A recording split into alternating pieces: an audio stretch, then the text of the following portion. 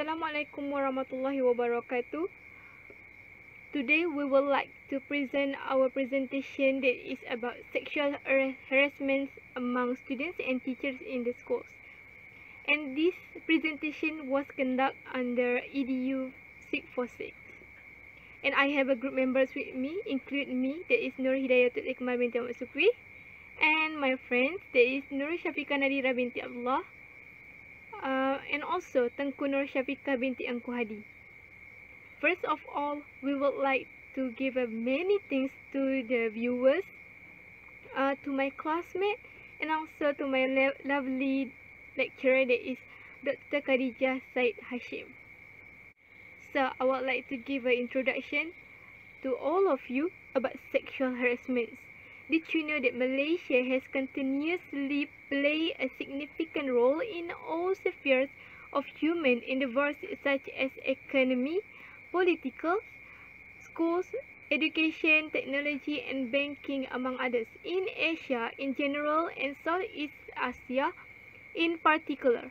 Like many other countries developed and developing alike, the country is not spared from various social problems such as baby dumping, assassination, wrongful killings, injuries, bullying and sexual harassment, among others, which undoubtedly are common scenarios or phenomena today in the public domains. The school as a hub and pivot place in addressing multifarious challenges in our society is also faced with some social ills, specifically bullying and also sexual harassment. It must be pointed out that outraging modestly of another or using obscene language, suggestive remarks, and unwanted physical contact among others is improper, unbecoming, and unacceptable standards of behavior in any civilized society. So, how about harassment? What is harassment? So, harassment consists of offensive, abusive, belittling, humiliating, threatening, or intimidating behavior directed at a person or a group of persons. So, sexual harassment refers to sexual conduct which is imposed on and is unsolicited or unreciprocated by the recipients. Example would be repeated unwelcome sexual comments, looks, or physical contact, among others, which are usually committed by a male against a female. Sexual harassment may occur in many places such as in the workplace, schools, or other public places. So, since we're talking about the school, since we're focusing on the school, so in schools, sexual harassment may be committed either against the teachers or administrators of the institution, or against peers or colleagues. For it to constitute sexual harassment, the conduct of the accused must be unwanted or unwelcome. So, the recipient must perceive the conduct as sexual in nature, and further, it must be offensive or humiliating or a threat to his or her well-being. So, we will move to another slide about sexual harassment. Did you know that we have a different categories of sexual harassment in the schools, which is it can emanate from teacher to teacher, teacher to student, student to student, or student to teachers. The student to student sexual harassment is common and prevalent in schools. So, this may take also different forms such as a verbal, non-verbal, physical, and also written. For your information, verbal harassment entails any upsetting or insulting words directed at someone based on her or his genders. For example, certain nicknames like stud, babe, or sexy may have some connections So it also includes inappropriate sexual sounds like whistling, kissing sounds, and others. So how about nonverbal? So nonverbal harassment may include leering or ogling with suggestive overtones, licking lips, and or holding or eating food provocatively, persistent flirting, nods, winks, gesture with hands, a finger, legs, or arms, denoting sexual activity. So how about physical harassment? So physical harassment is any unwanted physical contact. This may include, but is not limited to, touching, grabbing, or pinching in a sexual way. So it may be regarded as sexual assault, which is a criminal offense. Okay, now we go to the last one, is written harassment, which includes printed material. It may take place by sending sexually oriented notes, letters, fax, SMS, MMS, email given or sent directly to the victim, or something that is placed where the victim might be able to see it. So, against the above backdrop, this presentation is aimed at addressing the causes sexual harassment that happen in the school. And further, this presentation also proposes viable solutions for its prevention in the Malaysian context. So it is argued that the student must know when they are being sexually harassed, either by their peers, teachers, or others, during or after school hours, and probably even in their own homes. So it is noteworthy that sexual harassment is often committed in the classroom or other areas within the school premise, as well as on the way to and from school, which is basically outside the control of the school authority. Further reference is also made to the mode of handling such cases with reference to the approaches taken by selective schools in Malaysia. So, I have introduced about the sexual harassment. So, how about we go for the next presenter that will tell us about the causes sexual harassment happen in the school. So now I will give another to next presenter, that is Tengku Nur Syafiqah. Assalamualaikum warahmatullahi wabarakatuh. My name is Tengku Nur Syafiqah binti Kuhadi. So, thank you to Iqmal for the explanation about sexual harassment in the school. So now we move to the causes of the sexual harassment in the school. So sexual harassment can happen anywhere within and outside schools, in the classroom, the locker room, on a field trip, sporting event, and even outside school premise, such as on the way to and from school. However, sexual harassment is likely to happen when there is no clear observation from the school authorities, for example, during class breaks, lunch or recess, among others. Further, with the prevalence of sexual harassment in Malaysian educational institution, authorities have not taken proactive measures to create awareness among its students about the issue. This probably could be because of the sensitivity of the issue among the Asian society, which considered for the students to learn what constitutes sexual harassment, and more important, what they need to do when there encounter with such incidents like sexual harassment. So the first point of the causes of the sexual harassment in the school is indecent dressing. Okay, why the perception of people with respect to indecent dressing might be different.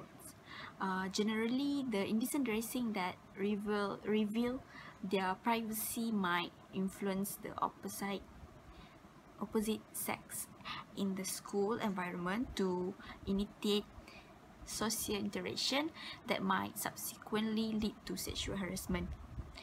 Okay, wearing skimpy or transparent wears, for example, may arouse the sexual emotional attachment that could lead to physical, verbal, and non-verbal sexual harassment. Okay, studies also have shown that campus girls or students who are dressed skimpily and revealing dresses was associated with the expectation of compliments, wishes, and demands to be gratified. So as a students, we have to wear something proper and nice to wear, not too sexy or too open. Yeah, you know, people nowadays love something sexy and it will lead to sexual harassment. So as a Muslim, we have to take care of our right. It will decrease the sexual harassment because people will respect on us. So okay, for the second point of the causes of the sexual harassment in school is exposure to sexual materials. Okay, students are enticed by sexual materials that are accessible to any internet browser, and this arouses their sexual emotion, which then lead to sexual harassment.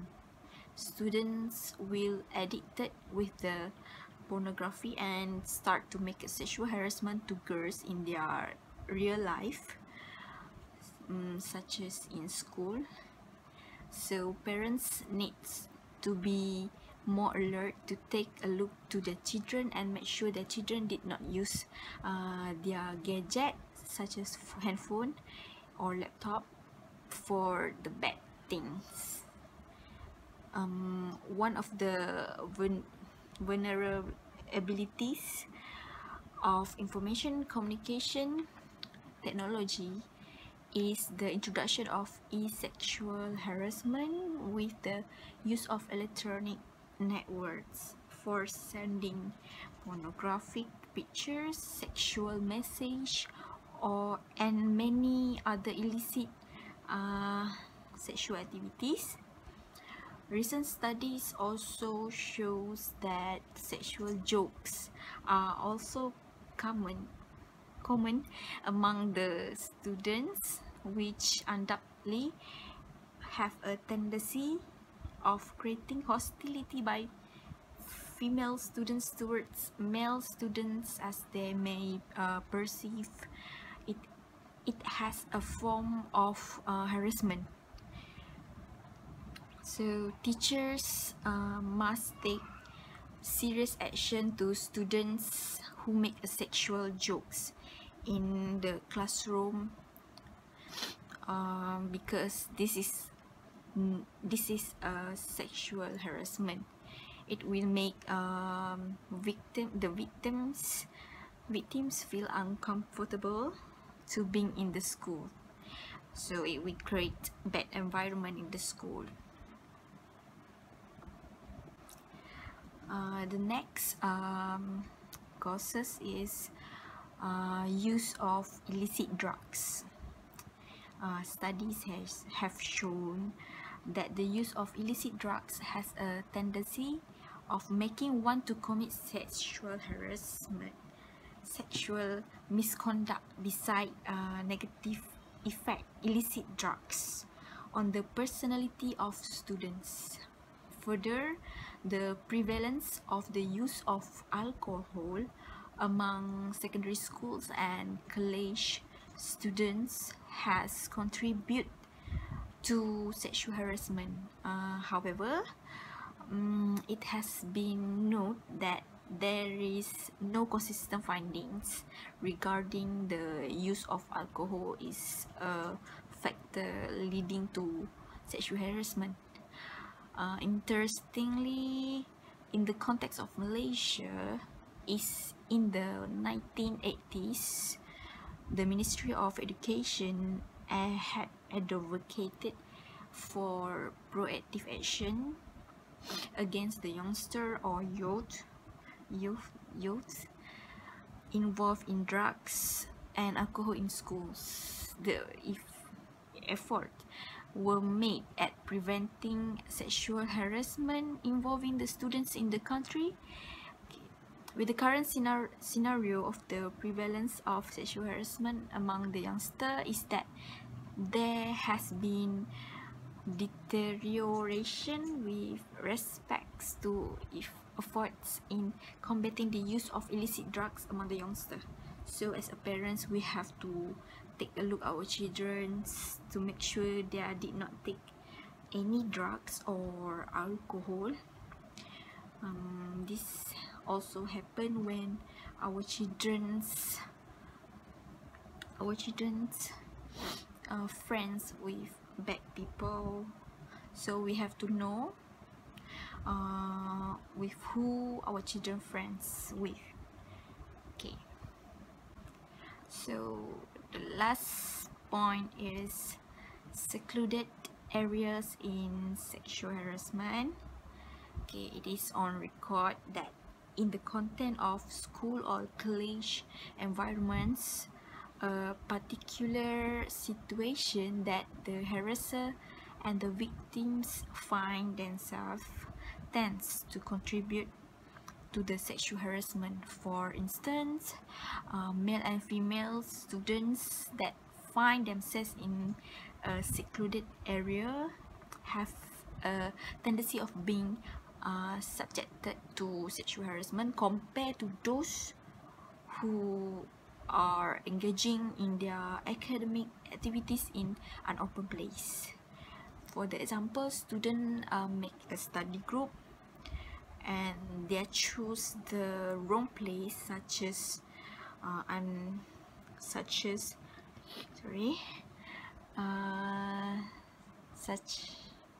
in a hotel room, bedroom, or in the closed room lah. In that secluded area, anything can happen to them, especially students that only have 2 people in the study group, or boys are more than girls in their group members. So the students should find an open place such as library, classroom, or any other open place to make a study group. Student also need someone who can watch them while they make a study group. So that's all for the causes of the sexual harassment in school. So now that's all for me. Thank you.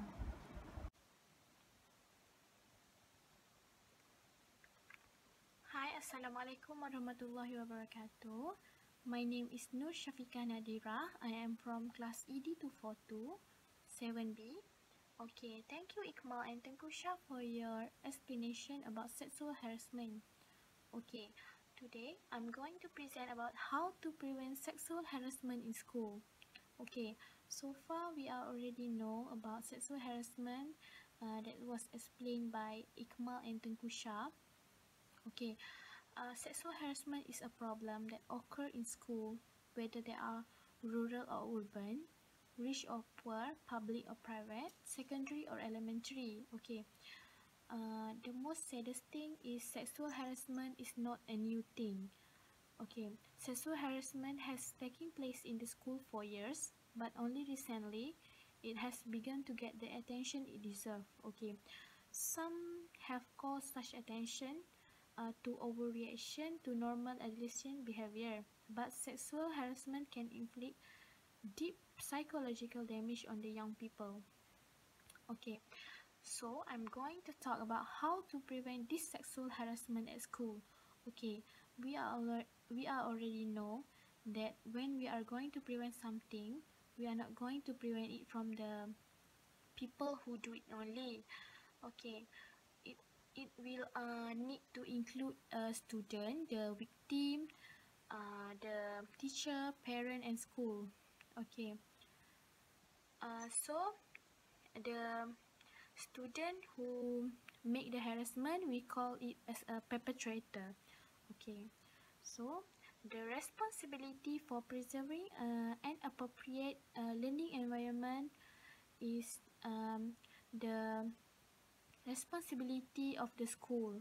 Okay, so first thing first, how to take care of the this sexual harassment is from the school. Okay, firstly it's from the school. Okay, the school need to make a rule or make a program that talk about the problem. Maybe the school can call a guest to show to all the people in the school that this thing is really important. So the teacher will educate themselves.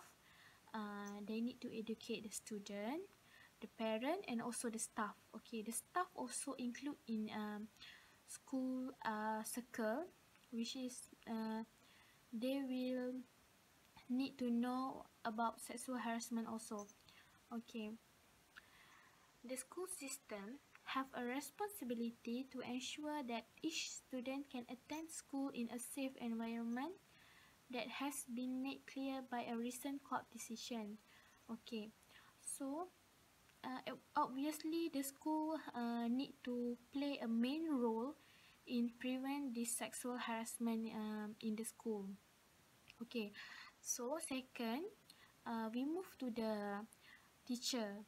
Okay, teacher need to educate the student about sexual harassment, such as the meaning, the example. Okay, so the other point is student must be taught that the difference between teasing and sexual harassment. Okay, they need to know that if they do that, it was teasing or sexual harassment. Okay, sometimes student they keep they don't know how to different between this teasing and sexual harassment. They feel like there was just teasing, but actually it can lead to the sexual harassment before they notice it. Okay, so teacher must really need to explain to them the difference between teasing and sexual harassment. Okay, for example, they talk something inappropriate, touch the other gender at the um, at the appropriate place. Okay, so third, we talk about teacher. Okay, the teacher need to teach student how to deal with harassment. Okay, before this, we need to the teacher need to explain about sexual harassment. Okay, so for the third, the teacher need to teach student how to deal with the harassment. Okay, ignoring the situation will lead to a cycle of ongoing harassment. So when a teacher ignoring the situation, the harassment will keep going and keep going because no action was taken toward the perpetrator. Okay, the one who make the harassment, or we call it as perpetrator, will continue to do it because no report and action was taken toward them. So they feel oh, it's okay, I don't do anything wrong because teacher don't take any action to me, so I can do it uh, again. Okay, so okay, for the another point, student must tell their classmate to stop when their behavior is inappropriate and offensive. Okay, the student must tell their classmate, what you do is wrong. Okay, you cannot teasing me like this because it could lead to a sexual harassment. Okay, so this is the teacher responsibility to tell the student about this. Okay, the the student really uh, need to know that their behavior is inappropriate and offensive. Okay, so that they will never do that again. Okay, so okay, for the third point, we move to the parent. Parents should involve in this sexual harassment problem. Okay, this is because parental involvement is critical to long-term behavior. Okay, next, the parent also need to be educated about sexual harassment and their effect.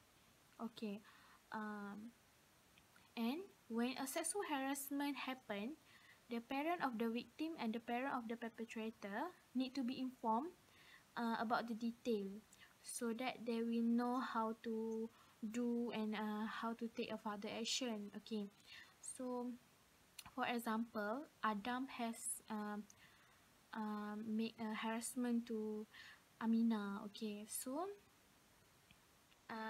the teacher and the school need to call both parents. Okay, not just call only Amina parent or just only Adam parent. Okay, so both of them really need to know about this.